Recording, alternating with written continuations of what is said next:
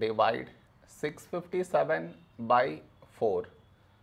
To do this division, we should frame it in this way.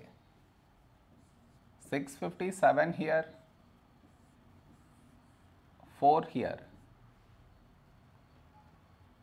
This is your step 1. Next, here we have 6, here 4. A number close to 6 in 4 table is 4 ones 4. Now we should subtract, we get 2.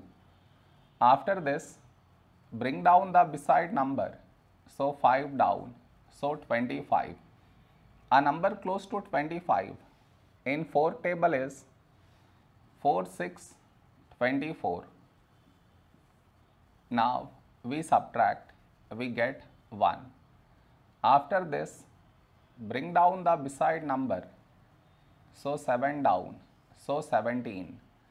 A number close to 17 in 4 table is 4 4s 16. Now we subtract, we get 1. No more numbers to bring it down, so we stop here. This is our remainder, this is our quotient.